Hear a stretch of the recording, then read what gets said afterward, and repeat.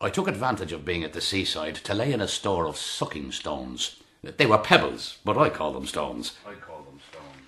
Yes. Yes, on this occasion I laid in a considerable store. I distributed them equally between my 4 pockets. I distributed them equally between my 4 pockets and sucked them turn and turn about. This raised a problem, which I first solved in the following way. I had, say, 16 stones, 4 in each of my 4 pockets, these being the 2 pockets of my trousers and the 2 pockets of my greatcoat. I had, say, 16 stones, 4 in each of my 4 pockets, taking a stone from the right pocket of my greatcoat and putting it in my mouth. I replaced it in the right pocket of my greatcoat by a stone from the right pocket of my trousers, which I replaced by a stone from the left pocket of my trousers, which I replaced by a stone from the left pocket of my greatcoat, which I replaced by the stone which was in my mouth.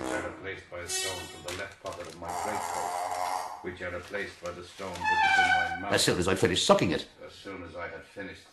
Thus there were still 4 stones in each of my 4 pockets, but not quite the same stones. And when the desire to suck took hold of me again, I drew again on the right pocket of my greatcoat, certain of not taking the same stone as the last time. And while I sucked it, I rearranged the other stones in the way I've just described, and so on.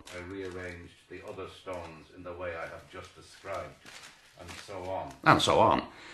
But this solution did not satisfy me fully, for it did not escape me that by an extraordinary hazard, the 4 stones circulating thus might always be the same 4. In which case, far from sucking the 16 stones turn and turn about, I was really only sucking 4, always the same, turn and turn about. But I shuffled them well in my pockets before I began to suck, and again while I sucked before transferring them, in the hope of obtaining a more general circulation of the stones from pocket to pocket. But I shuffled them well in my pockets before I began to suck, and again while I sucked before transferring them, in the hope of obtaining a more general circulation of the stones from pocket to pocket. But I shuffled them well in my pockets before I began to suck. But this was only a makeshift. This was only a makeshift that could not long content a man like me. So I began to look for something else.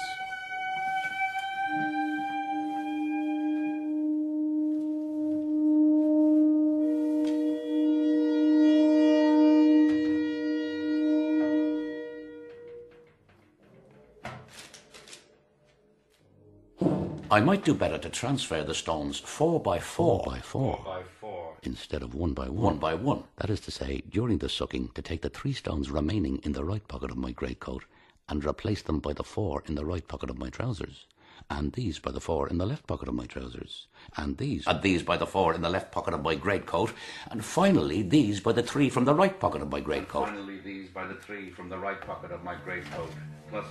Plus the one, as soon as I'd finished sucking it, which was in my mouth. Yes. It seems to me at first that by so doing I would arrive at a better result. But on further reflection, I had to change my mind and confess that the circulation of the stones 4 by 4 came to exactly the same thing as their circulation 1 by 1. For if I was certain of finding each time in the right pocket of my greatcoat 4 stones totally different from their immediate predecessors, the possibility nevertheless remained of my always chancing on the same stone within each group of 4. And consequently of my sucking not the 16 turn and turn about as I wished, but in fact 4 only. Always the same. Turn and turn about. So I had to seek elsewhere than in the mode of circulation. For no matter how I caused the stones to circulate, I always ran the same risk. It was obvious that by increasing the number of my pockets, I was bound to increase my chances of enjoying my stones in the way I planned. That is to say, one after the other until their number was exhausted. Had I had 8 pockets, for example, instead of the 4 I did have. 8 pockets, for example, instead of the 4 I did have. Then even the most diabolical hazard could not have prevented me from sucking at least 8 of my 16 stones turn and turn about. The truth is, I should have needed 16 pockets in order to be quite easy in my mind. The truth is, I should have needed 16 pockets in order to be quite easy in my mind.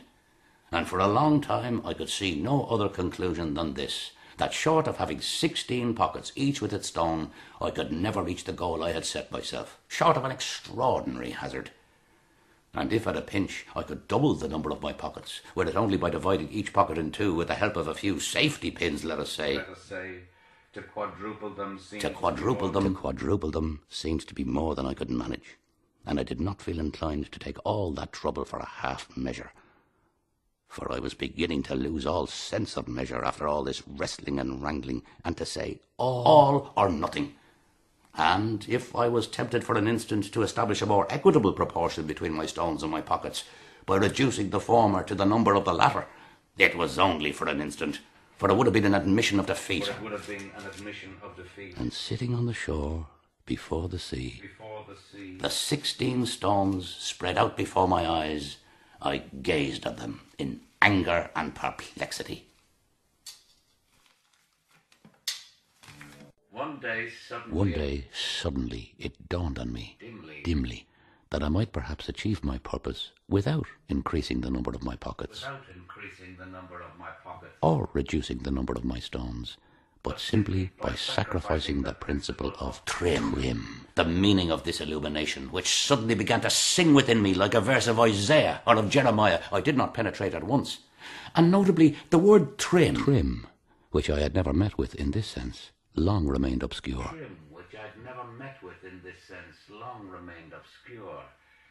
Finally, I seemed to grasp that this word trim could not here mean anything else, anything better than the distribution of the 16 stones in 4 groups of 4. 16 stones in 4 groups of 4. 1 group in each pocket, and that it was my refusal to consider any distribution other than this that had vitiated my calculations until then and rendered the problem literally insoluble. And it was on the basis of this interpretation, whether right or wrong, that I finally reached a solution. Inelegant, assuredly, but sound. Now, I am willing to believe, indeed I firmly believe, that other solutions to this problem might have been found, and indeed may still be found, no less sound. But much more elegant than the one I shall now describe. If I can. Good. Now I can begin to suck. Watch me closely. I take a stone from the right pocket of my greatcoat, suck it, stop sucking it, put it in the left pocket of my greatcoat, the one empty of stones. I take a second stone from the right pocket of my greatcoat, suck it, put it in the left pocket of my greatcoat, and so on. And so on, until the right pocket of my greatcoat is empty, apart from its usual and casual contents, and the 6 stones I have just sucked, one after the other, are all in the left pocket of my greatcoat. Pausing then. And concentrating so as not to make a balls of it. I transfer to the right pocket of my greatcoat, in which there are no stones left, the 5 stones in the right pocket of my trousers, which are replaced by the 5 stones in the left pocket of my trousers, which are replaced by the 6 stones in the left pocket of my greatcoat. At this stage, then, the left pocket of my greatcoat is again empty of stones. While the right pocket of my greatcoat is again supplied, and in the right way. That is to say, with other stones than those I have just sucked. These other stones I then begin to suck, one after the other, and to transfer as I go along to the left pocket of my greatcoat, being absolutely certain, as far as one can be in an affair of this kind, that I am not sucking the same stones as a moment before, but others. And when the right pocket of my greatcoat is again empty of stones, and the 5 I have just sucked are all, without exception, in the left pocket of my greatcoat, then I proceed to the same redistribution as a moment before, or a similar redistribution. That is to say, I transfer to the right pocket of my greatcoat, now again available, the 5 stones in the right pocket of my trousers, which are replaced by the 6 stones in the left pocket of my trousers, which are replaced by the 5 stones in the left pocket of my greatcoat. And there I am, ready to begin again. Do I have to go on?